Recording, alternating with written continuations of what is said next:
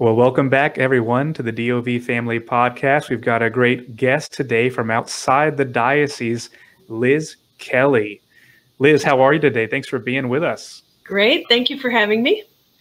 So excited to talk to you, Liz. So a little bit about Liz for our listeners. You are a popular speaker, an award-winning author of 9 books. I really want to hear how you were able to write 9 books, including Reasons I Love Being Catholic. I like that title, which won the Catholic Press Association First Place Award for Best Popular Presentation of the Faith in 2007. And Jesus Approaches, one we're excited about here in this diocese.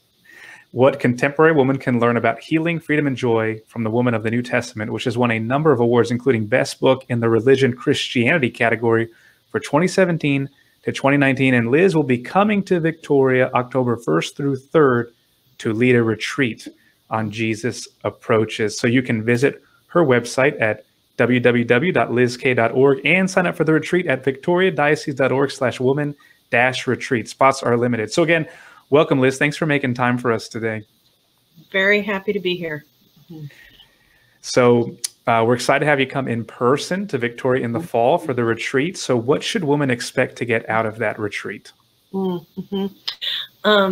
The book, Jesus Approaches, really grew out of my own experience of praying with the spiritual exercises of St. Ignatius. It was part of my training in spiritual direction school that we went through the exercises ourselves. And as I was doing that, and you know that if you're praying with those exercises, it's a very intense and deliberate and methodical way of praying through the life, the public ministry, his passion, his death and resurrection. And I was continually surprised in my prayer how prevalent the women in those passages were to me. And I had this sense that they wanted to be better known, again, not for themselves, but because of the experience that they had had with Christ in that encounter, how healing that was and how transforming that was. So the book really grew out of that. And Magdalene was the first chapter that I wrote, and she became kind of the anchoress of the book. And I was really asking her to populate my imagination with other women that needed to be included. And so that's kind of how the book developed. Once it was released, my archdiocese asked me to create a study sort of / retreat around it for the women of our archdiocese. I think maybe 1,000 or so women in our area have gone through it. We've now posted it online. And so the retreat really draws from the book and from that study, just inviting women to enter into those passages in the gospel where women were such an important part of Christ's life and even his formation as a man, and praying through that. Wow. So, you know, our bishop actually at the beginning of this year did a month-long Ignatian retreat. Oh. So he said it was super powerful. So not surprised to hear the Ignatian exercises helped you write this. How long was your retreat that you went on, or were you just going through the exercises? Right. So you have the option to go off and do a 30-day like your bishop did. That's for like the super spiritual, for mere mortals like me. Yes. I did what's called the 19th annotation. And in that, Ignatius says you can do this every day for about a period of 9 months. So instead of praying 4 or 5 hours a day like your bishop did, I was praying about an hour and a half, but just going through it over. And actually, I was glad that I did it that way because I felt like it stretched the graces more into my daily life than if I had gone away. I would like to do a 30-day, but I'm a little intimidated by that at this stage. But good for him. He's got to be a real powerhouse. he is, but you know, it's funny if you hear him talk about it. It's in one of our previous podcast episodes for any listeners that want to hear. He talked about our men's conference and our women's conference. But he said for years, he said, I want to do it. And then he had the option and he started to make some excuses. But then finally a friend removed all the barriers. So he said, okay, if I don't do it, it's my fault. So he did it, and we're reaping the benefits in our diocese for it. You will for a long time to come. Yes, absolutely. So I think, well, your story is a testament to the power of prayer. If we spend time in prayer, good things happen. Just curious, in addition to the book, any other big revelations out of that time of prayer or going through that for 9 months? Oh my goodness, so many I couldn't possibly list them all.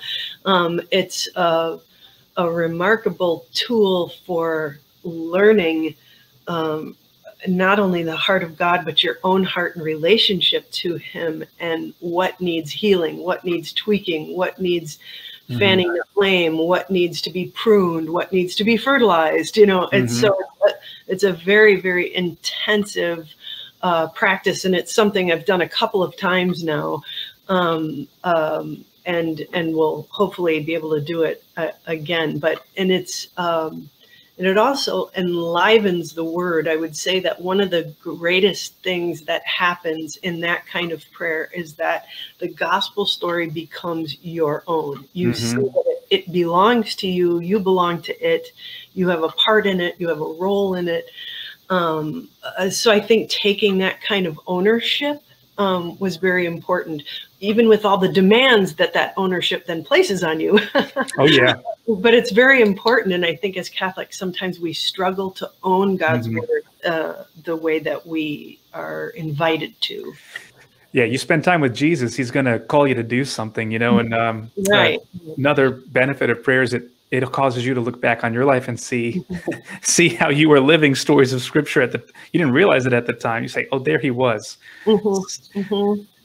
So I think I got my answer to the question, how'd you write all these books? You must pray a lot. So it is one of my favorite activities. Yes. That is great. So you've written 9 books, and your most recent one, Love Like a Saint. I love that. So could you tell us a little bit more about Love Like a Saint?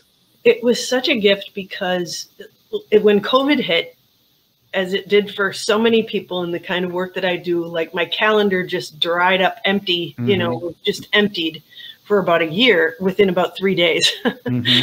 And of course, no matter what's going on in the world, pandemic or economic collapse or whatever, your mission never changes. And so I still had to pursue my mission that God had given me. And so it opened up this space for me to write this book, which I'd been wanting to write for several years anyway.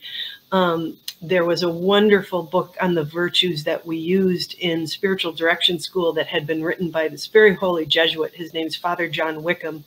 And they used that text in the program that I went through. And he's since deceased, but I really believe his materials are anointed.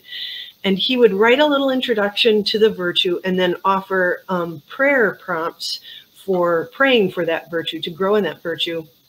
And the first time I opened it up, I thought, I want to write this book, but I want to include stories of the lives of holy and virtuous people that can sort of put a little bit more meat on the skeleton of what this would look like. So that's what I did during the year of COVID. I got to know some really cool holy women. Oh, that is a great way to spend the year of COVID. So the title makes me think about how loving like a saint, the saints each loved in a way so different. They're like a prism of God's love, right? So, did you find out a lot about the differences, but also maybe some commonalities among the saints as you were writing that? Sure. I mean, and I think especially with someone who's already in the process of canonization, because I chose lay women all the way up to sainthood. So there's a venerable, a servant to God, awesome, and so on and so forth. So we could kind of see the arc of our own lives in that, hopefully.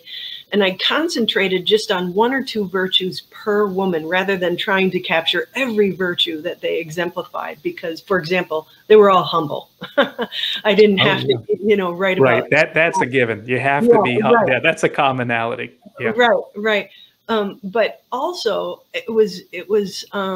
I think it was just a great prompt from the Holy Spirit, because by concentrating on just 1 or 2 virtues for each woman, I really got to know them in a much deeper way, a much more intimate way than if I had tried to capture every virtue. But by tracking friendship, Christian friendship through a life, or perseverance or courage, it really helped to enliven those virtues, and it helped me to get to know them in a really personal way. I just feel like I have all these new friends, and I chose women that I specifically either knew a little bit about or knew nothing about, so that I could learn about them sort of selfishly. But they're a delight. The women in those pages are really just remarkable.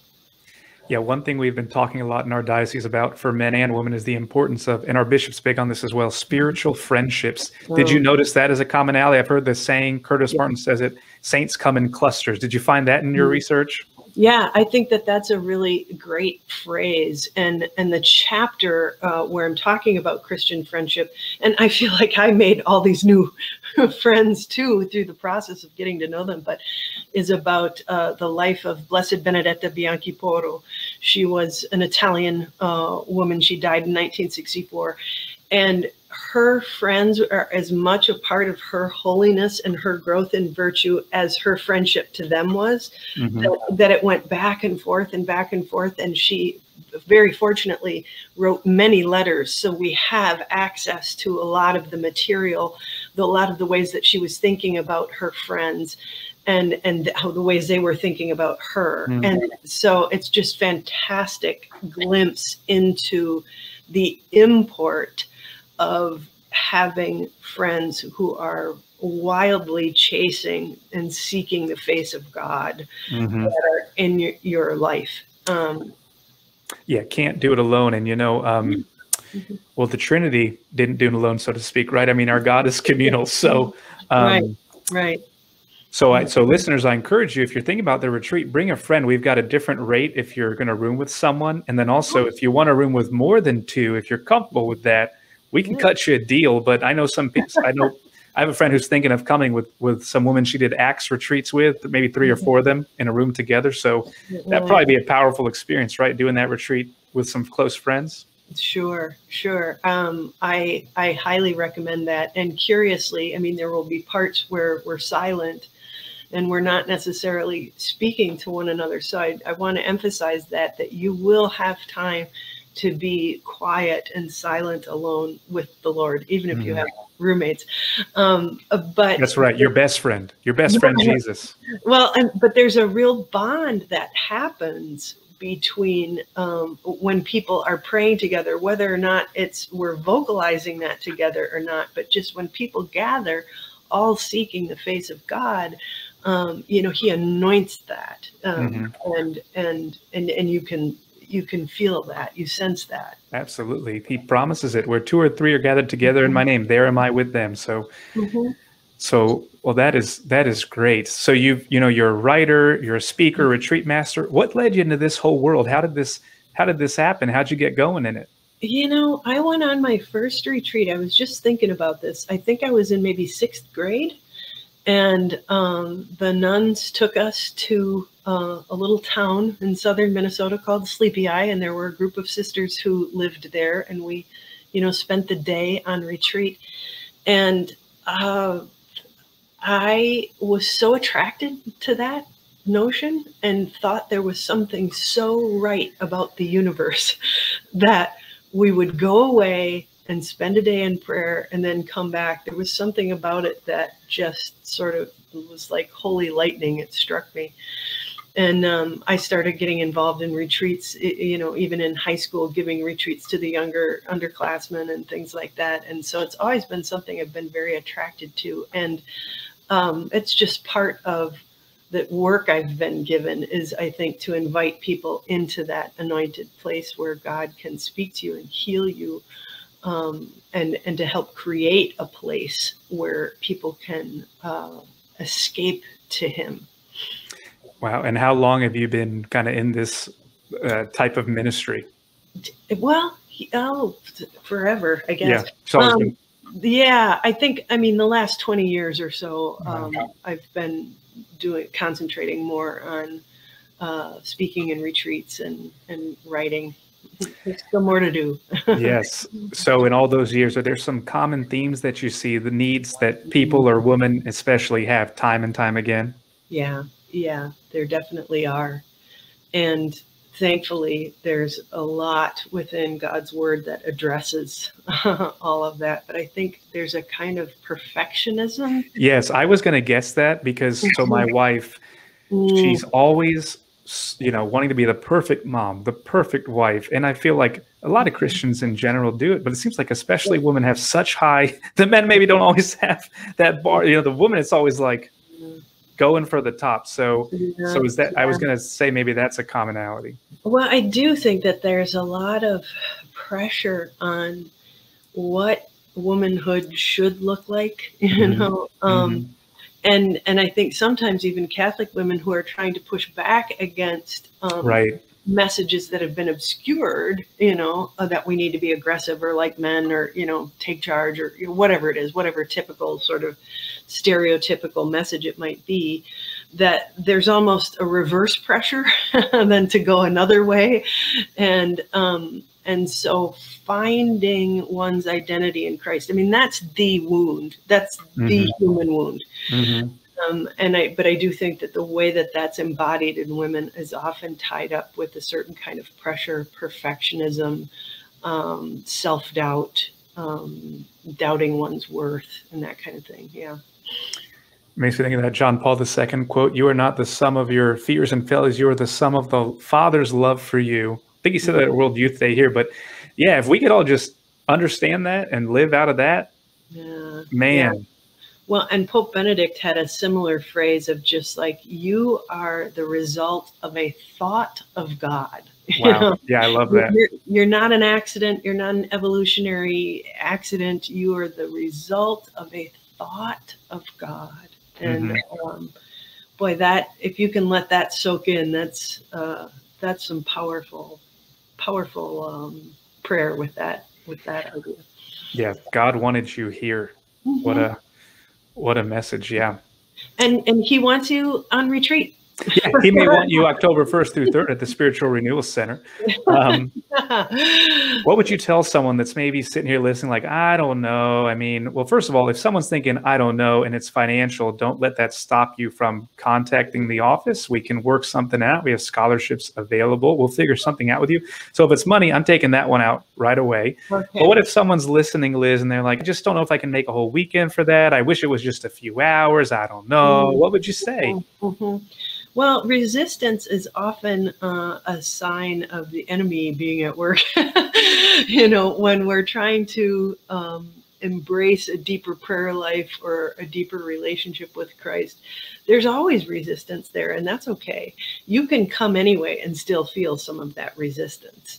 But, you know, and also I would just pray for the peace that surpasses all understanding, to know whether or not this is your time, you know, and that this is the vehicle for you.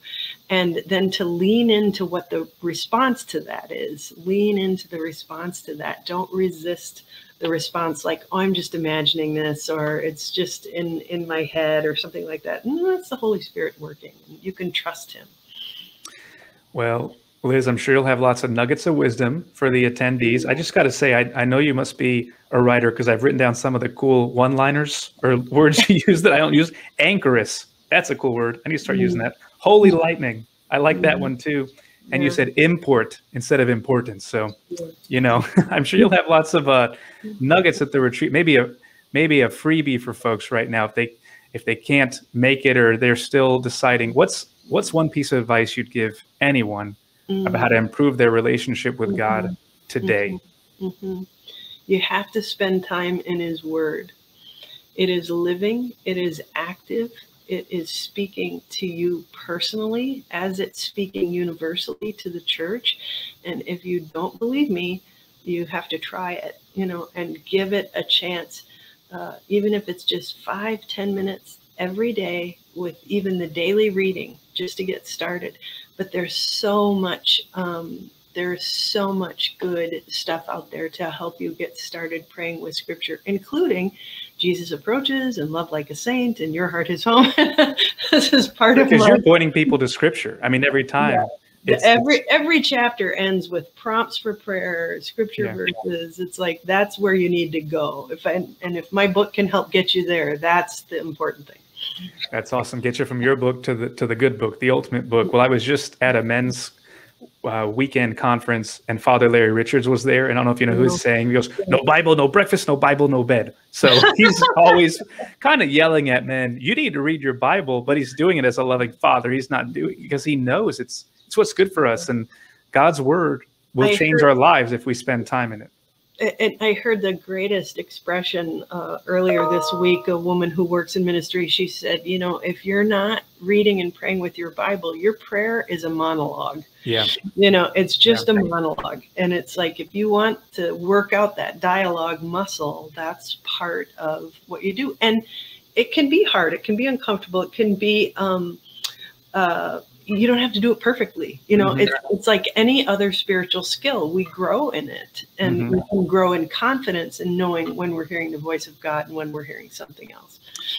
Absolutely. I've seen that in my own life, because when I had my reversion first to Christ, then I found why I'm Catholic. But I had a Protestant friend meeting with me once a week in college, showing me how to read the Bible and pray.